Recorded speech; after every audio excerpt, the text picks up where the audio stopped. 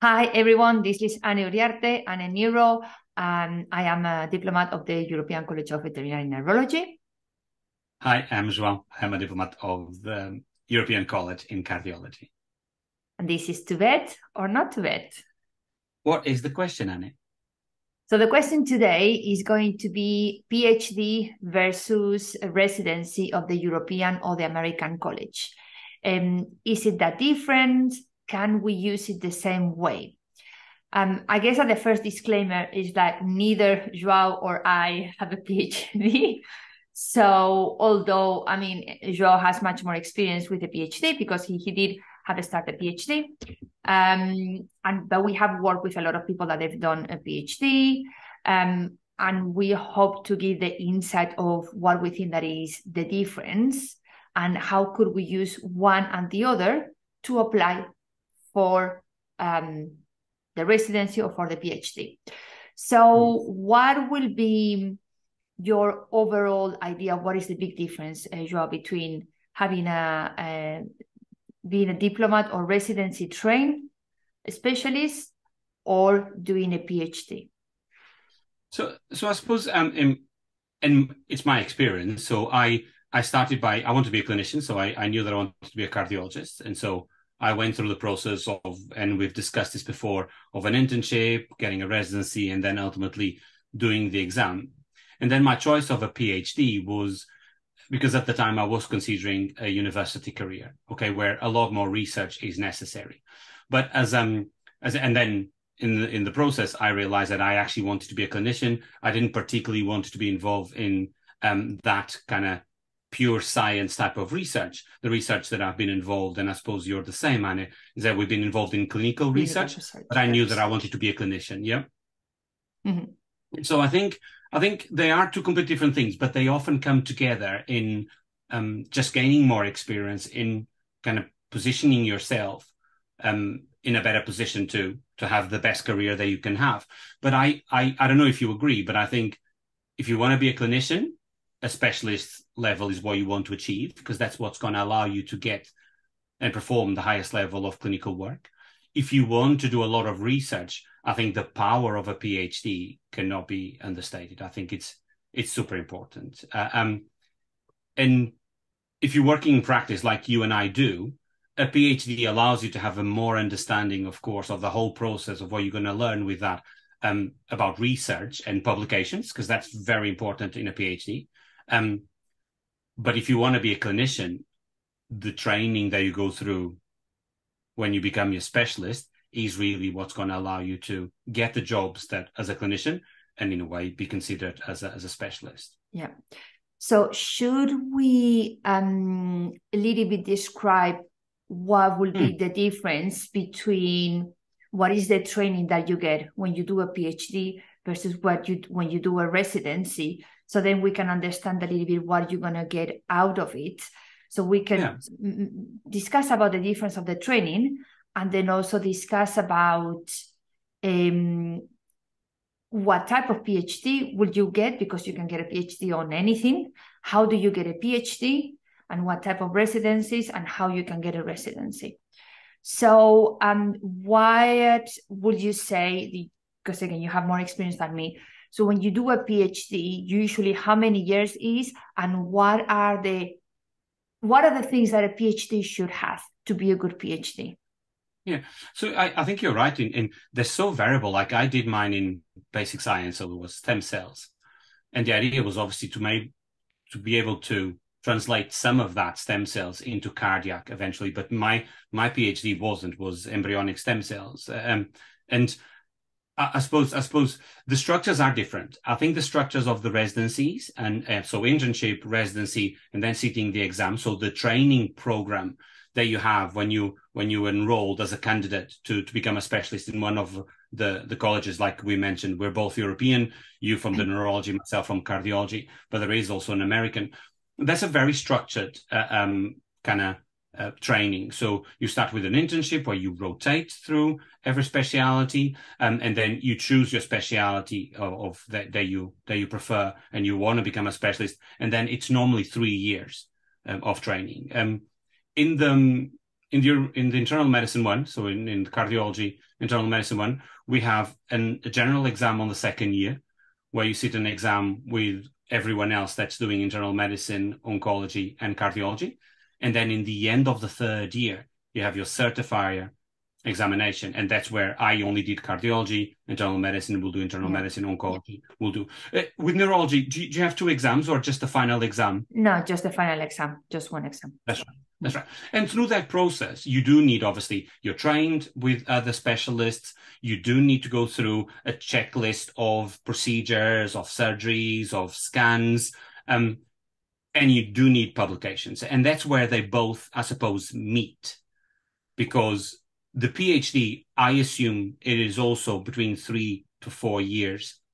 And it varies a lot more. You can have a very clinical PhD where your research is on something clinical, and that would work extremely well if you still want to be a clinician.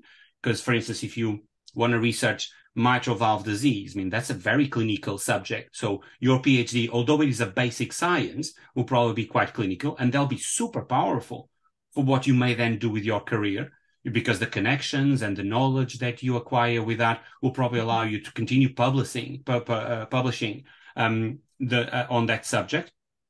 But if you go to a very basic science, I mean, I know some people that have done in epidemiology, and clinically their problem is not going to. Yeah, we'll just say that so a PhD is going to allow you to be expert on that subject, but it's just on that subject, and the residency, it should allow you to be an expert on the specialty in a field.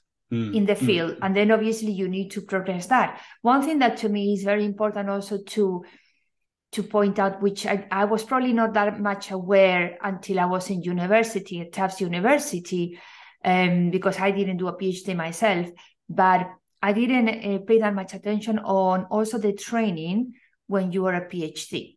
So it's true that a PhD at the end of the day, you could do it in any subject, in any field. So you can be an architect with a PhD, like anyone could get a PhD. So you get a specific subject, you get some money, you get a grant, you get a university, whoever is that is going to pay you during that 3 or 4 or 5 years to develop that specific subject. But different PhDs have different levels of intensity and expertise and training, which probably the residencies we are more homogeneous because we have the college, the American or European, they are homogeneous. This is what you need to do to be a specialist. For a PhD, there's not that homogeneity. So if you want a PhD for example, in Cambridge University, in Oxford, in Harvard, those are going to be more difficult. Why? Because the training that you get through your PhD is very different. So through your PhD, on top of developing your specific subject, you're going to be also be trained on statistics, or you're going to be trained on basic bench research, or you're going to on physical, like there's going to be a lot more training that is specifically to that institution when you're doing your PhD, which probably on the American college and a European college, we have this kind of overall rules and what would you say, description of what a residency should be. So we are a little bit more homogeneous. Absolutely. And that's the reason why the colleges are designed like that. So it doesn't matter if you did your residency in America, in the UK, in a private practice or not. The structure of the speciality should be there to say that, yes, you've received the training, you went through the steps, and therefore you can be called a specialist in neurology or in cardiology. Whilst you're right, a PhD is a doctorate in philosophy. Do you know what I mean? So it means that you've studied a subject to the deepest level that you can, and that you've published categorically, and you've defended your thesis well. And so the skill set that a PhD will bring you is immense. And like you say, you're surrounded by people that write extremely well, read papers extremely well, statistics, and not only just the practical part, but the environment that you're surrounded in is an environment of publications, I would say. And so I would often see when someone has a PhD, you know that they're extremely capable, probably, in reading, and generating science, generating publications. Whilst when I see someone that is a specialist in neurologist, I know that you've been trained to the level that you'll be practically very, very good. Also, very able to read, very able to write, because part of our training requires reading and appraisal of literature and publishing. But I suspect that a PhD will probably be a lot more powerful because the environment is one of creating publications, generating science. Whilst we, as specialists, there's a burden of clinical work that we need to accomplish. So you are a vet that just finished vet school. So who would you say, okay, this is what I want to do in 5 years, therefore you need to do a PhD, or this is what you need to do in 5 years, therefore you need to be a specialist, do a specialty. So what will be in 5 years, who that vet will be to need PhD versus a residency? And they mix a little bit, but I think if you want a university career, I think universities value a PhD a lot more than they value a specialist level, because a university is an education institution. And so if you want to work in university and if you are more research biased, PhD would certainly be your route. And that's what I would invest.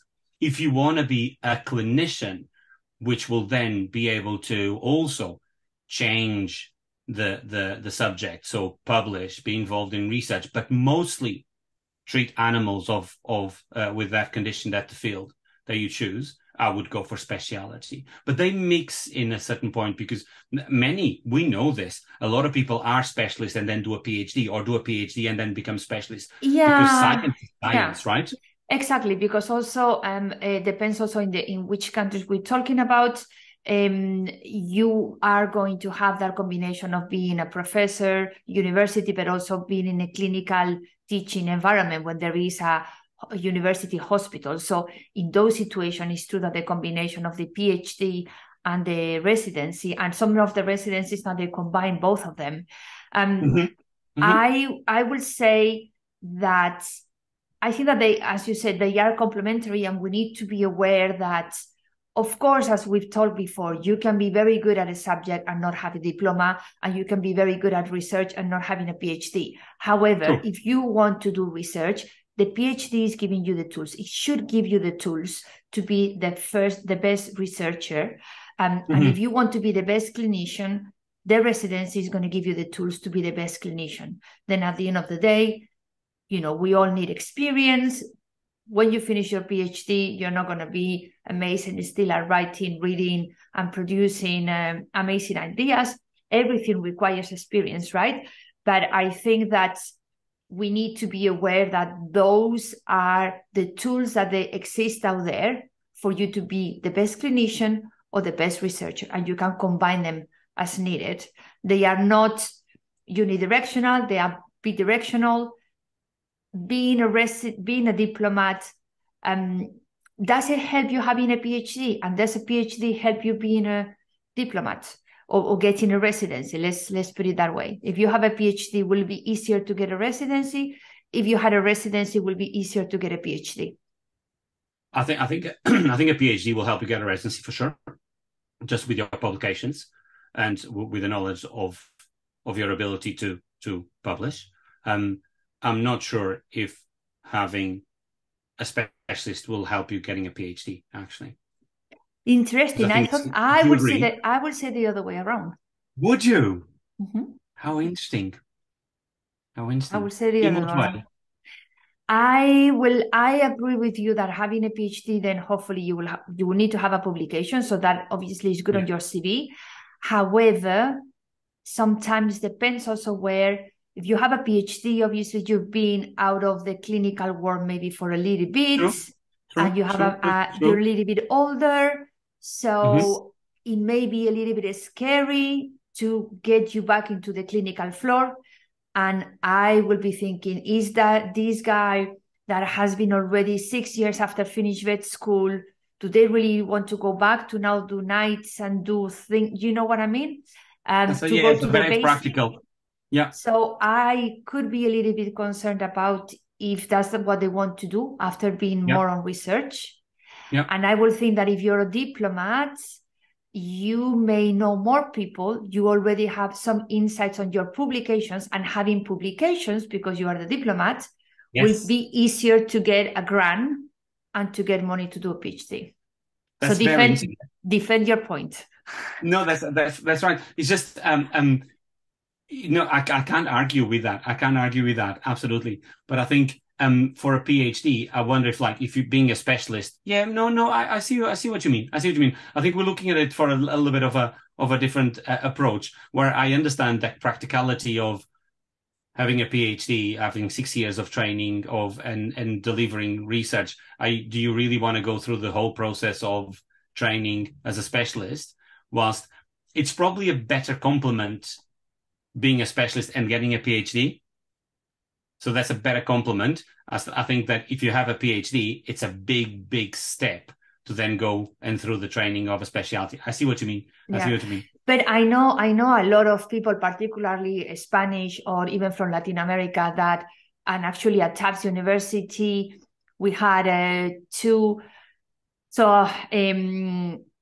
imager from Brazil, he was working in university, had a PhD, had a lot of publications, and then he did a residency in the university, the States, and he did get that position because of his experience as a clinician, as a PhD, and the strong publication background. That's right. So he wouldn't have got that coming from Brazil without that. And then also a dermatologist, a friend also, who did his PhD in Spain because he didn't know what a residency was, and then got a residency in Germany because, again, all that experience that he had, and he did a residency. Both of them, they did a residency in the university where they continue with the strong publications. That's right. I think that PhD will indeed help you more in a university probably environment where there 100%. Is a strong team to continue publishing. 100%. As you know, as a lecturer, you're very much valued by the publications they generate and by the grants, like you say, and having PhD students. Whilst in a clinical setting, you're probably more valued if you can get more residents. So if you are a specialist, then you'll get residents. And so they are different and they are complementary. I don't think, let's put it this way, I don't think having one or the other will put you in a worse position. That's for sure. No. Because it's extra qualifications, it's training. It's just, can you actually, we know how long it takes to get these qualifications and the amount of work. And we're talking about easily 10 years of your life, just trying to get more qualifications. My approach was that I wanted to be a specialist, and then because I wanted to potentially have a university career, then a PhD would be required. But I knew very, very quickly that I was a clinician, and I actually, all I wanted was to treat dogs and cats to the best of my ability, and therefore the choice of not continuing my PhD and focusing on my specialty. Very good. Thank you so much, guys. Thank you for being there. Helped. Hopefully this helped, and then we will see you soon.